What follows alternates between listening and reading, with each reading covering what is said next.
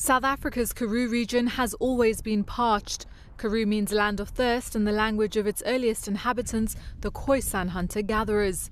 Yet nothing prepared residents of its oldest colonial town, Graaff-Reinet, for their worst drought in more than a century. Gideon Groenewald, a geohydrologist, uses a mix of science and spirituality in search of groundwater.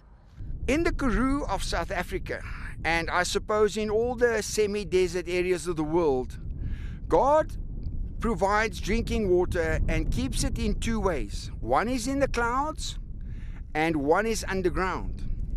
If we cannot locate these crack zones on Earth, we will never know where to dig for water. But with the dry spell in its fourth year, the situation is desperate.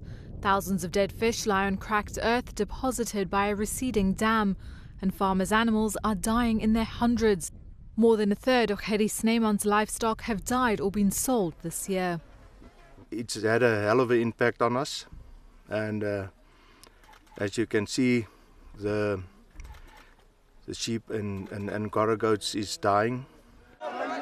The impact is widespread, and while the water that NGOs like Gift of the Givers hand out is welcomed, it's not enough. Valencia Isho, an unemployed mother of 7 in the township of Umazisake, doesn't have water to flush the toilet, can't wash clothes, and only rinses plates that stink. Community members say the only thing they can do now is pray for rain.